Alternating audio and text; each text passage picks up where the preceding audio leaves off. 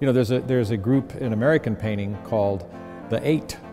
And so when I saw that Canada had a group called the Seven, I thought, hey, I'm interested in that. I wrote Ken Thompson, who is one of the most significant benefactors, philanthropists, and art collectors. And I had heard that he had a lot of Lawren Harris's. And he responded. I went up to his office, and he took me into essentially a back room stuffed with treasures. I just had never seen anything like it, but that was my first live, real Lawren Harris. Zzz.